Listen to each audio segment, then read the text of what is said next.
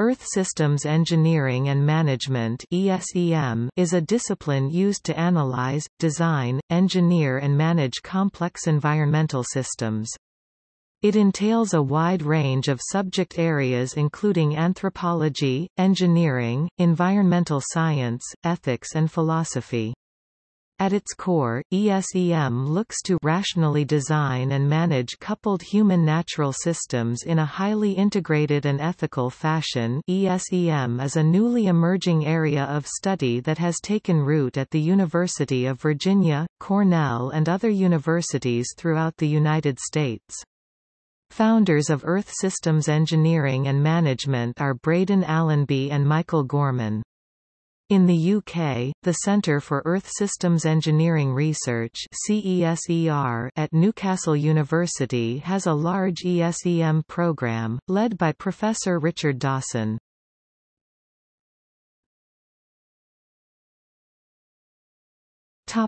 Introduction to ESEM.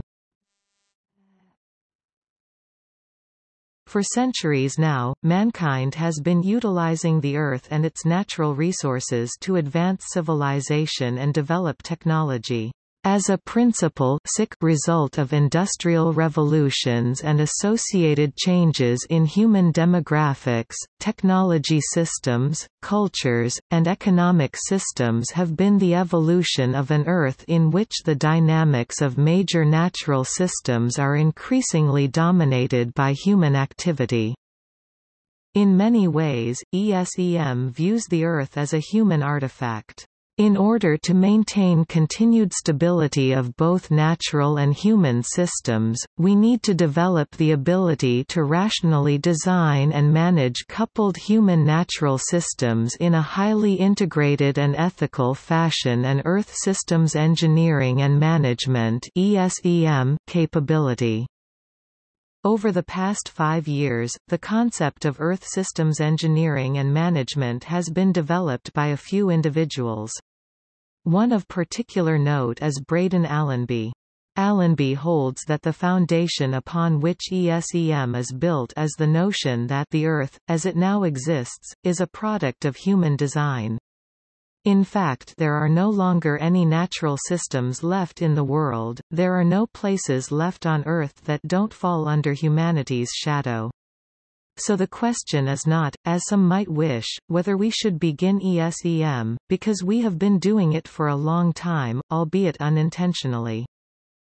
The issue is whether we will assume the ethical responsibility to do ESEM rationally and responsibly.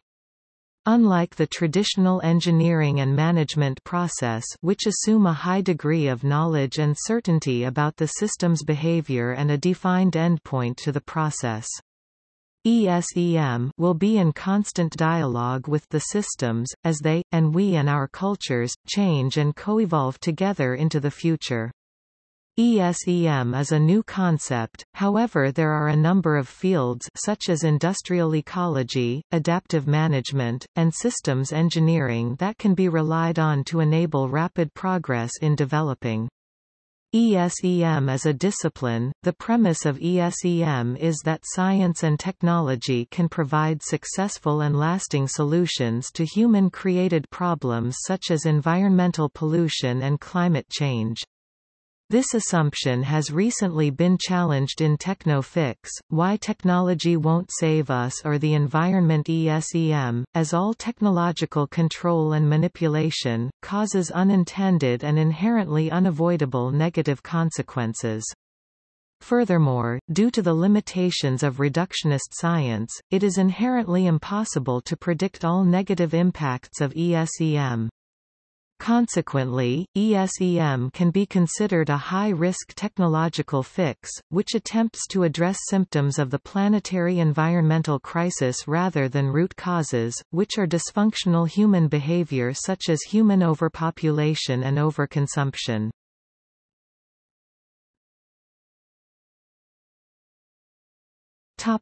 ESEM topics.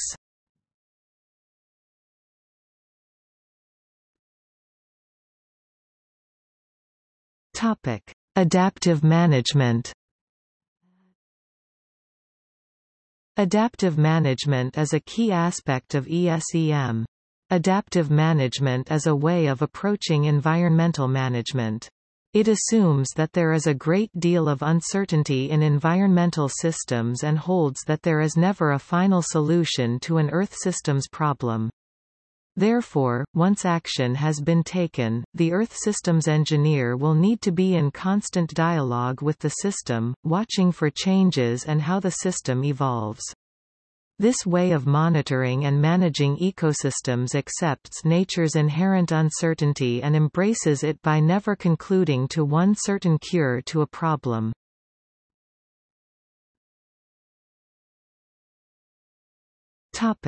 Earth systems engineering.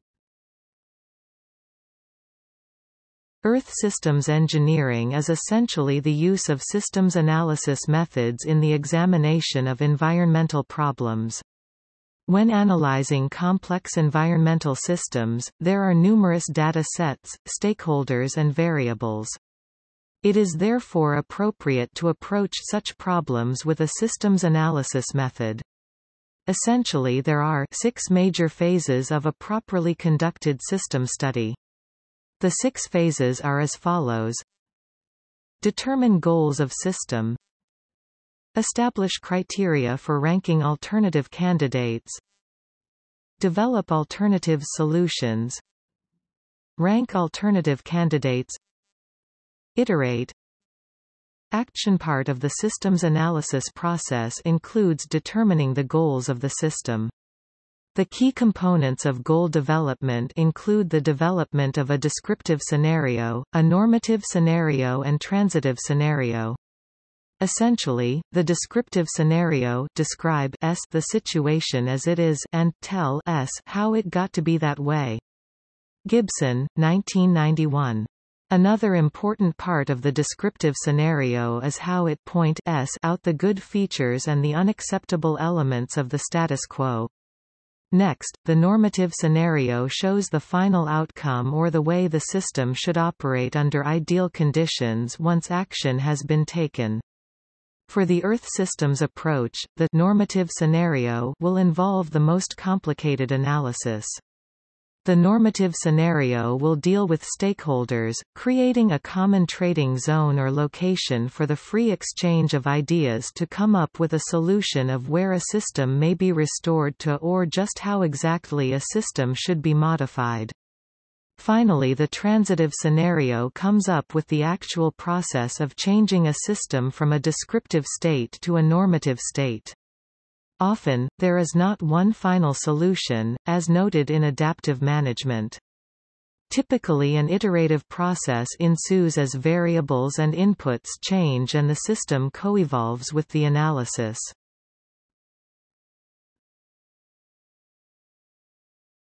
Topic: Environmental science. When examining complex ecosystems, there is an inherent need for the Earth systems engineer to have a strong understanding of how natural processes function. A training in environmental science will be crucial to fully understand the possible unintended and undesired effects of a proposed Earth systems design. Fundamental topics such as the carbon cycle or the water cycle are pivotal processes that need to be understood. Ethics and sustainability. At the heart of ESEM is the social, ethical and moral responsibility of the Earth systems engineer to stakeholders and to the natural system being engineered, to come up with an objective transitive and normative scenario. ESEM is the cultural and ethical context itself. The Earth systems engineer will be expected to explore the ethical implications of proposed solutions. The perspective of environmental sustainability requires that we ask ourselves how each interaction with the natural environment will affect, and be judged by, our children in the future. There is an increasing awareness that the process of development, left to itself, can cause irreversible damage to the environment, and that the resultant net addition to wealth and human welfare may very well be negative, if not catastrophic. With this notion in mind, there is now a new goal of sustainable environment-friendly development. Sustainable development is an important part to developing appropriate ESEM solutions to complex environmental problems.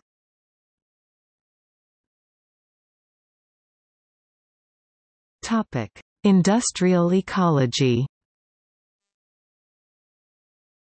Industrial ecology is the notion that major manufacturing and industrial processes need to shift from open-loop systems to closed-loop systems. This is essentially the recycling of waste to make new products.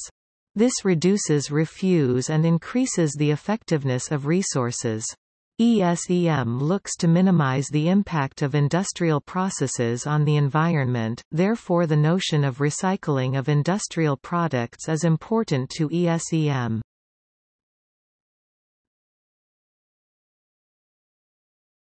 Topic: Case study, Florida Everglades. The Florida Everglades system is a prime example of a complex ecological system that underwent an ESEM analysis. Background: the Florida Everglades is located in southern Florida. The ecosystem is essentially a subtropical freshwater marsh composed of a variety of flora and fauna. Of particular note is the saw grass and ridge slough formations that make the Everglades unique. Over the course of the past century, mankind has had a rising presence in this region. Currently, all of the eastern shore of Florida is developed and the population has increased to over 6 million residents. This increased presence over the years has resulted in the channeling and redirecting of water from its traditional path through the Everglades and into the Gulf of Mexico and Atlantic Ocean. With this, there have been a variety of deleterious effects upon the Florida Everglades. Descriptive scenery. By 1993, the Everglades had been affected by numerous human developments. The water flow and quality had been affected by the construction of canals and levees, to the series of elevated highways running through the Everglades to the expansive Everglades agricultural area that had contaminated the Everglades with high amounts of nitrogen. The result of this reduced flow of water was dramatic. There was a 90 to 95% reduction in wading bird populations, declining fish populations and saltwater intrusion into the ecosystem. If the Florida Everglades were to remain a U.S. landmark, action needed to be taken. Normative scenery. It was in 1993 that the Army Corps of Engineers analyzed the system. They determined that an ideal situation would be to get the water right. In doing so, there would be a better flow through the Everglades and a reduced number of canals and levees sending water to tide. Transitive scenery. It was from the development of the normative scenario, that the Army Corps of Engineers developed CERP, the Comprehensive Everglades Restoration Plan. In the plan they created a timeline of projects to be completed, the estimated cost and the ultimate results of improving the ecosystem by having native flora and fauna prosper. They also outline the human benefits of the project. Not only will the solution be sustainable, as future generations will be able to enjoy the Everglades, but the correction of the water flow and through the creation of storage facilities will reduce the occurrence of droughts and water shortages in southern Florida.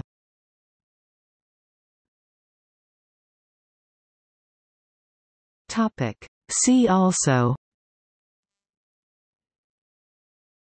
Systems engineering, Environmental management, Sustainability, Industrial ecology, Design review. Topic: Publications. Allenby, B.R. 2000. Earth Systems Engineering, The World as Human Artifact. Bridge 30 5–13. Allenby, B.R. 2005. Reconstructing Earth, Technology and Environment in the Age of Humans. Washington, D.C., Island Press. From https://www.loc.gov/catter/talk/ESIP 059/2005062441.html. Allenby, B.R. 2000, Winter. Earth Systems Engineering and Management. IEEE Technology and Society Magazine, 0278-0079, Winter 10-24. Davis, Stephen, et al., Everglades, The Ecosystem and Its Restoration. Boca Raton, St. Lucie Press, 1997. Everglades, Comprehensive Everglades Restoration Plan. 10 April 2004. https://web.archive.org/2005121141021144/http://www.evergladesplan.org/ Gibson, J. E. 1991. How to Do a Systems Analysis and Systems Analyst Decalogue. In W. T. Shearer, ed., Fall 2003 ed., pp. 29-238. Department of Systems and Information Engineering, U of Virginia. Retrieved October 29, 2005. Gorman, Michael, 2004. Syllabus Spring Semester 2004. Retrieved October 29, 2005 from http://repo-nt.tcc.virginia.edu/classes/esem/syllabus.html. Hall, J. W. and O'Connell, P. E. 2007. Earth Systems Engineering, Turning Vision into Action. Civil Engineering, 160 114-122. Newton, L. H. 2003. Ethics and Sustainability, Sustainable Development and the Moral Life. Upper Saddle River, N. J. Prentice Hall.